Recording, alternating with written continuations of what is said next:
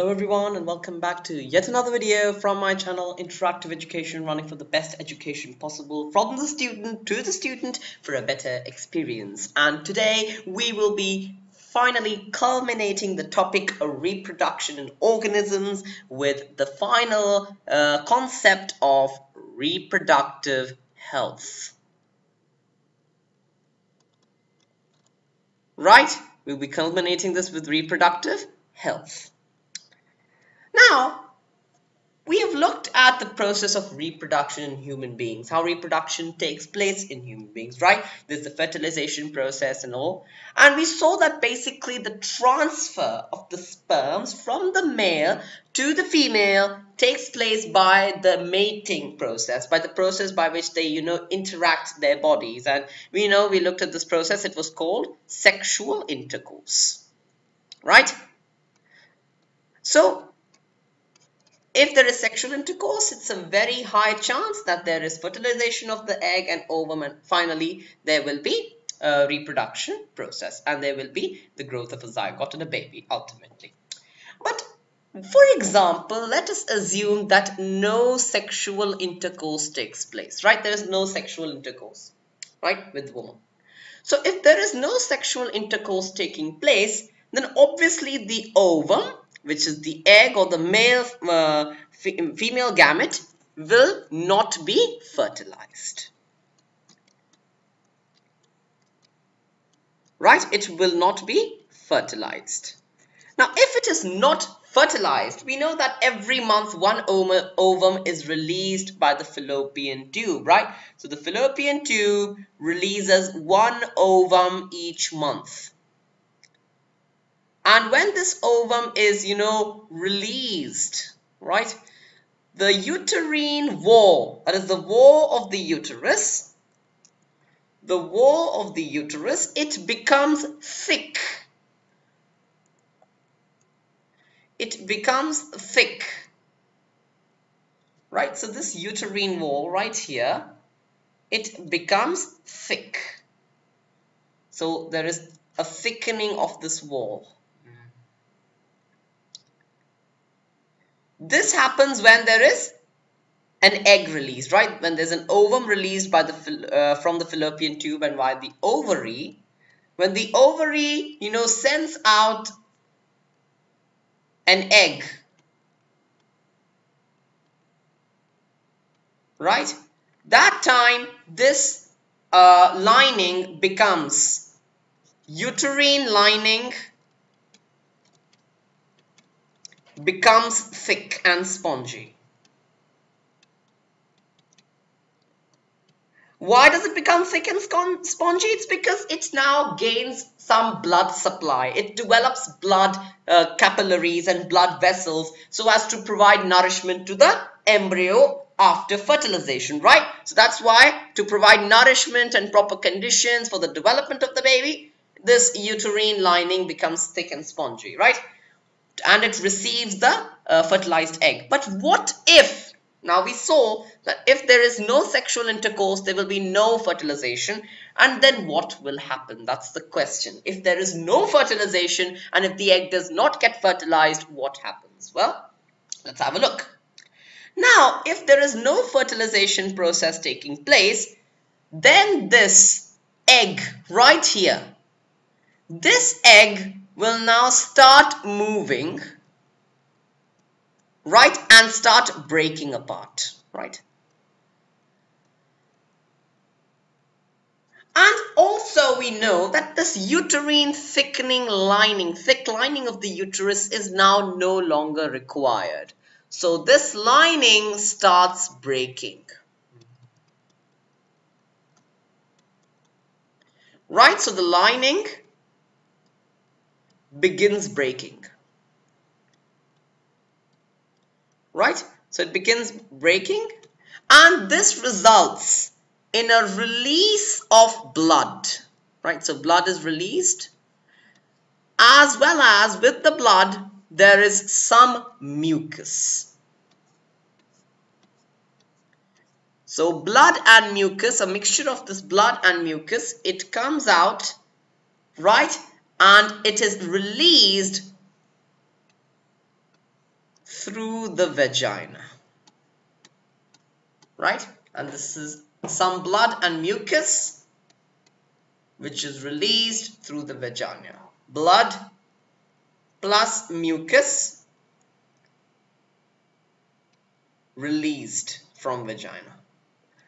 Okay, so this blood and mucus releases from the vagina because of the breaking down of the uterine wall, because of the absence of fertilization, and this process of release takes place for roughly 3 to 6 days. Right, it takes place for roughly 3 to 6 days, and this process of the release of blood and mucus from the vagina due to the breaking of the uterine wall, due to the absence of fertilization and due to no fertilization taking place, this process is known as menstruation. Right, and this cycle occurs roughly every month, and the cycle is known as the menstrual cycle. Right? Right, so this is what we call menstruation, that every month if the egg does not get fertilized, the woman releases blood from the vagina along with mucus, she loses blood, okay, and this process is known as menstruation. Also, the egg also, it is thrown out of the body, the non-fertilized egg. Right, so that's with menstruation. Now let's come to our main topic of the day, right, health. Now, we know that this process of reproduction, getting prepared for reproduction, right, it involves a lot of steps. There is development of cells, right, development of cells. There is development of organs.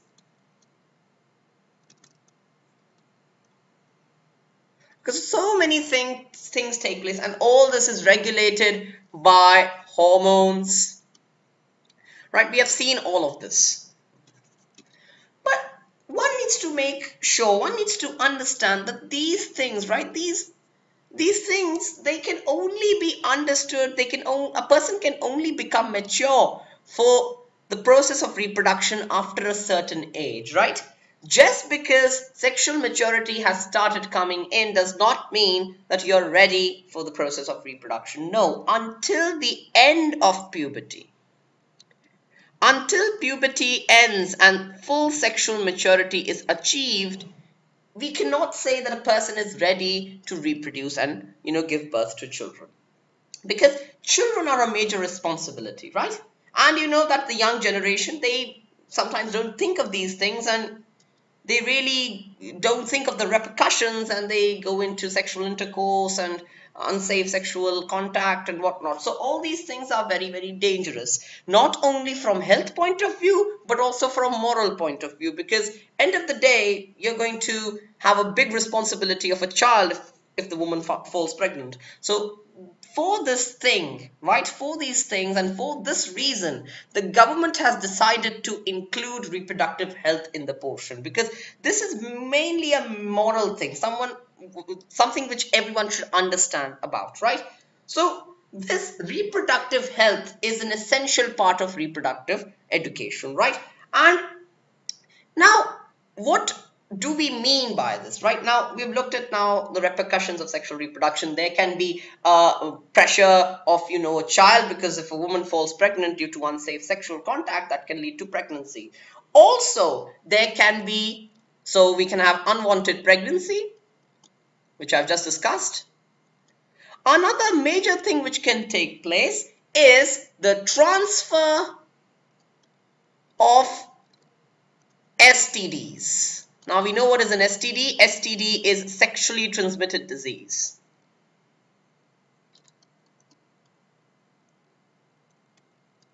Right? So many diseases, right, like syphilis, gonorrhea, HIV, AIDS. Okay, these diseases, they spread through sexual contact, right? And if we see that to avoid, and most of these diseases are very, very fatal. And as I've told you, youths are young, they sometimes don't really, think of these repercussions. So it can lead to these diseases and ultimately the death of an individual. And this is very, very dangerous, right? So again, this is another repercussion of unthought out sexual behavior and sexual activity, right? So what are the things we should take care of? So how can we take care of this? How can we take care that we don't catch these diseases? How can we take care that there's no unwanted pregnancy, right? So there are many things which have been introduced. So the first thing to understand is how can we avoid unwanted pregnancy? Now, solutions of unwanted pregnancy, right? So first of all, everyone should be safe, right? They should not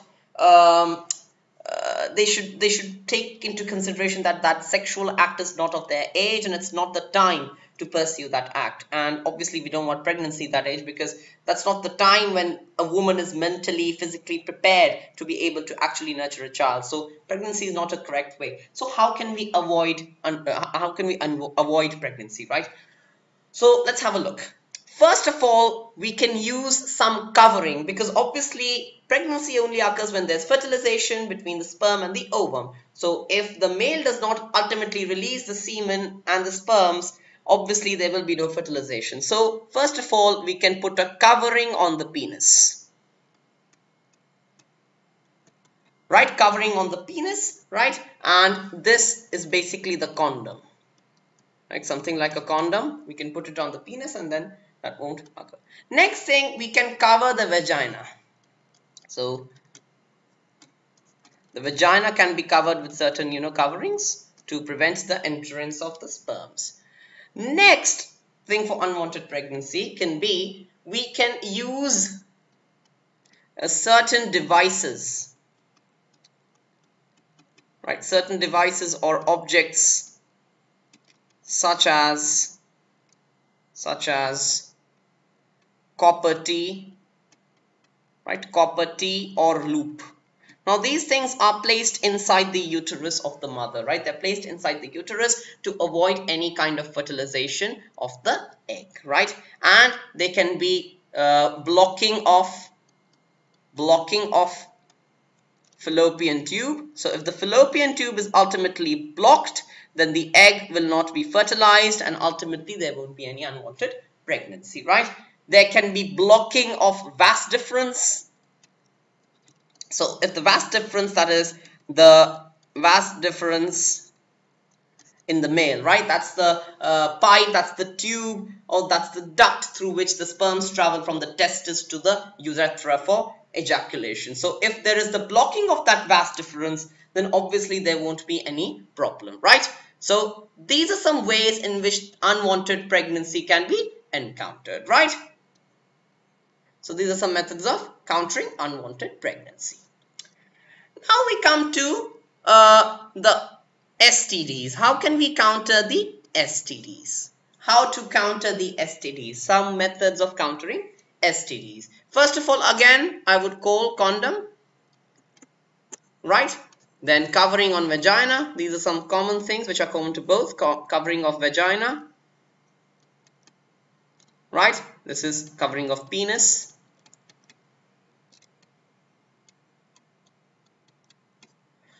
So after that, the covering of vagina, then we can, use certain contraceptives,